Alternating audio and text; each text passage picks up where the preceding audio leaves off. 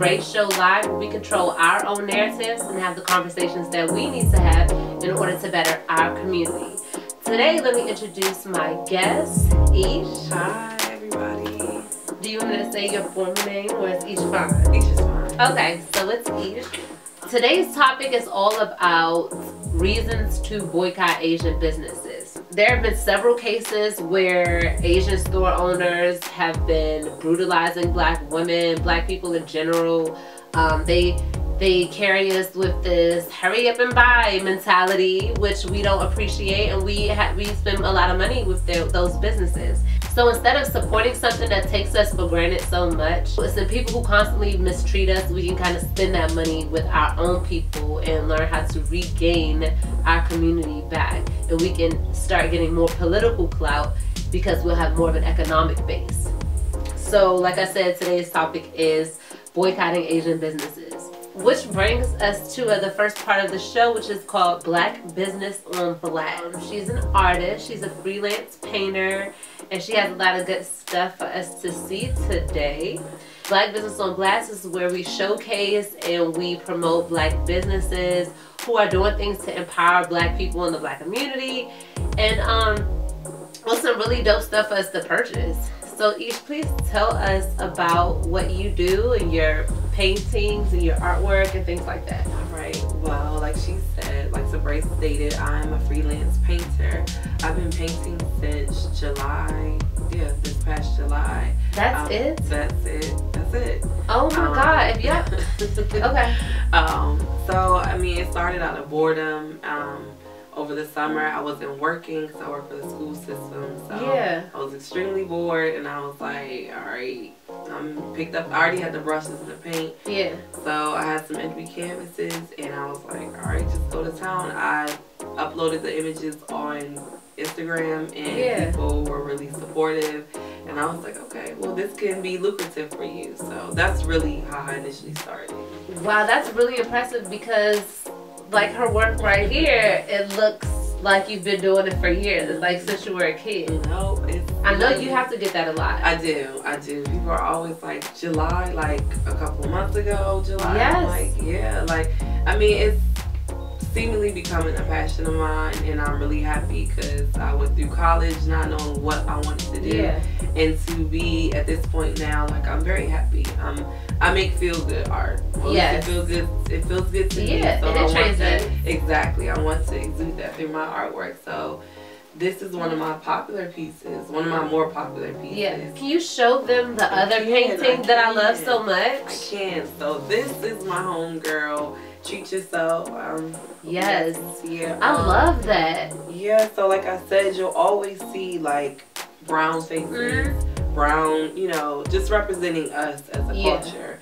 I love the pops of color, and a lot of people always say, you know, what was the inspiration? And I would say Grace Jones a little bit. I can see that. Yeah. I can see that from the cheekbones and the flat top. That is really cool, and the skin color, I love it. And it's like an ice cream cone, so you treat yourself. That is a cute piece. So yeah, this is one of my favorite pieces. I haven't sold it yet, so if you guys are interested, it is on my website. Yes, and I want to show them these pieces here. And these are girls, women, of course with melanin. And it's super cute. I'm gonna put them in my daughter's room. Yes. Just like this, side by side. And I think it's really, really cute, especially for the girls. You would be surprised how many young black girls who self-esteem is low because of their hair texture or their skin color. And so that's very empowering for them. And that's the point of it. Like, that's the point behind it, because we're black women. Yeah. So we know how it feels to come up when, you know, in a society that tells us our hair isn't straight enough. Yes. You know, our skin isn't light enough. And that's the point of my artistry. I always make art centered around our culture, African American culture. I'm going to do that until I'm done painting. Don't forget to visit her website. That's being here below. Purchase some art, share it with your friends, Christmas gifts, Mother's Day gifts, Father's Day gifts. Do you have something for the guys? I do. I have some masculine pieces. She has masculine pieces for the guys. You know, if you're into interior decorating and you want to just freshen up the look of your home, art is definitely a great piece. It is. quick. So like I said, today's topic is boycotting Asian businesses. So I know people out there are probably like, she's a racist. But no, I'm not racist. First of all, black people cannot be racist according to the definition of racism. But we're not gonna get into that. Right. But I'm not being, you know, discriminatory or prejudiced or anything like that when I bring up this topic, even though it sounds a little crazy. We've been handing our money to this specific group for so long, you know, and it's time to kind of like not be so reliant on them. So I want to have you I know you shop in a lot of Asian businesses because they're all around our neighborhoods. So what has your experience been like? More so, you know, beauty supply stores, of course. Yes. But it's always this, you know, like you said, this hurry up and buy mentality. Like I know we're your top consumers, and I say we as in African American women are your top consumers. So for you to have a mentality as, you know, we're hindering your business, it doesn't make a pleasant shopping experience for us at all. So I'm pretty sure all of us can say, you know, you don't feel welcome when you go in certain, you know, establishments like that. 9 times out of 10, you're not really even greeted when you come in. So it is an issue because you want to make sure when you're spending money, when you're investing in whatever you're investing in, that it's money well spent, and that starts at customer service. That is so true. That is very true. And one of the first reasons to boycott Asian businesses is they don't put that money back into the community that they're making money from. Their money stays in their community. Actually, their money circulates 120 times more than it circulates in ours. I believe that. Like, that is fact. So you can look that up. So if you have a lot of money, if you're making a lot of money from some people, then common sense is to, okay, well, let me do something, let me donate here, let me give some more of them jobs, let me do whatever. They don't do that. No. They go right back, they look out for their own. Their own, and that's the problem that us as black people, we need to take that ownership back. Exactly. We should do the same thing. Instead of thinking that if we do it, that we're racist or that we only look out for our own. We're like, you know, prejudiced and we don't want to dismiss anybody. But I think that comes from that black forgiveness too. Yeah. Because honestly, you'll see the images that. Not even just see the images, you know, the recent images of the video or whatever, but you'll experience the experience of not being wanted, and you'll still go back. And I'm speaking from experience. Yeah. It's been times where I'll be like, I'm not going to that place again. I'm not, and I'll be right back there. So it comes from, you know, accountability too. And you were speaking on the video of the young lady from North Carolina. She was going into a beauty supply store, and they accused her of stealing some $3, $4 eyelashes. And before you know it, the Asian store owner is kicking her and brutalizing her and beating the shit out of her and choking her out. He went in. Like, he choked her out Eric Garner style. Yeah. Like, she could have died. She was a heavy-set woman, and she was just on her like, how did this little guy get her down like that? And then how is the woman, her friend, recording and not helping? But we will get there. We will get there. But she's recalling that situation, and we're going to get there a little bit later. But the second reason of why not to support Asian businesses is majority of the nail salons, beauty supply stores, dry cleaners, and convenience stores that they have in our neighborhoods, we are perfectly capable of owning those businesses. There are a lot of good black nail techs. They're running the cleaners in a beauty supply store is not that difficult, and we can do it ourselves. But not if we allow them to continue to have a monopoly on the situation. Every corner you turn in the black community, every single shopping center has those 3 businesses. They have those 3 businesses or 4 businesses. They're Asian owned. Yeah, and actually, Asians are 5% of the population. We're 13 or whatever. They own way more businesses than we do.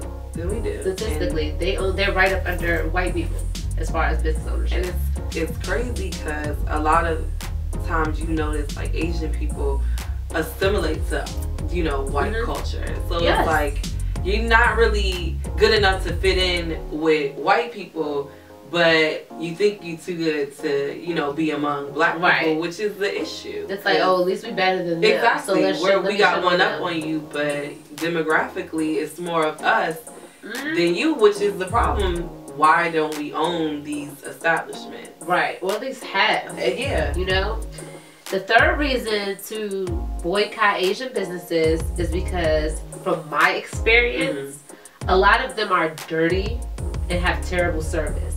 And that's not 100%. I'm pretty sure somebody out there is like, that's not all the way true. Okay, from my experiences, most of them, they are dirty and terrible service. When you go to like certain nail salons, especially when they're more urban communities. Yes.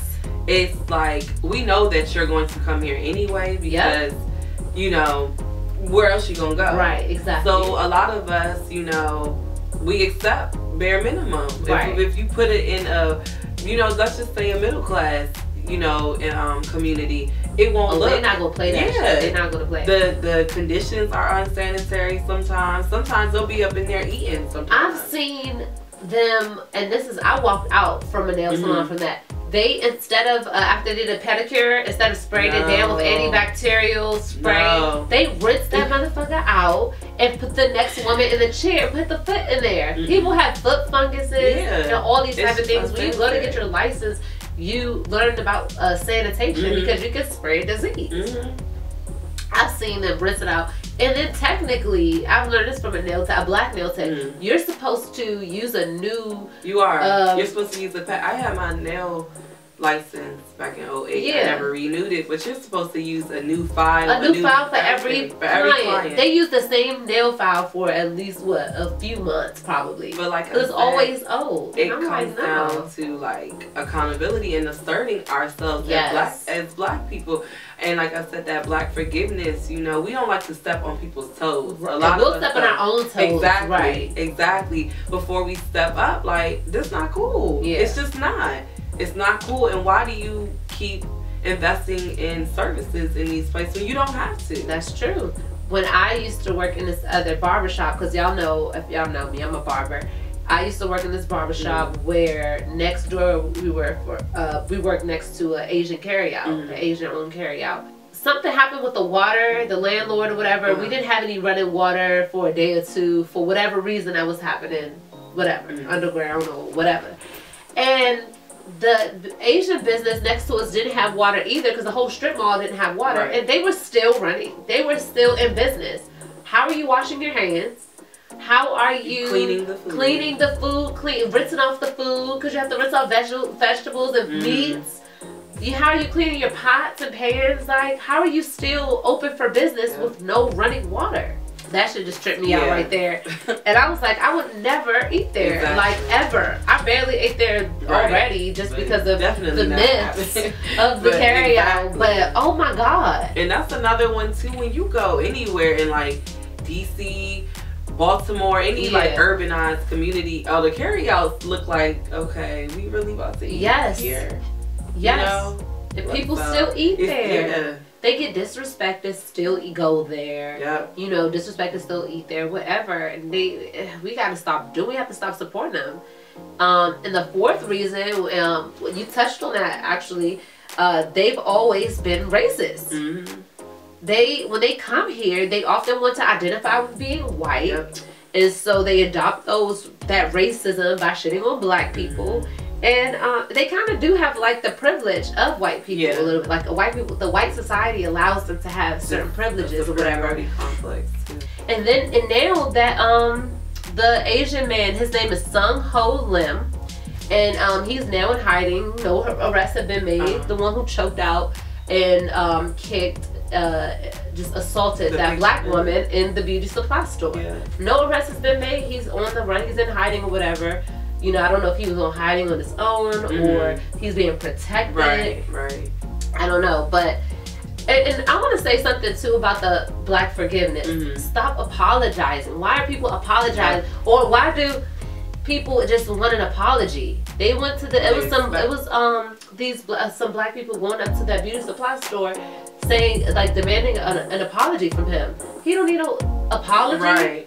No, like, do to him what he's done to her. Right. You know, like, some reciprocity there. You know, treat people like you want to be treated.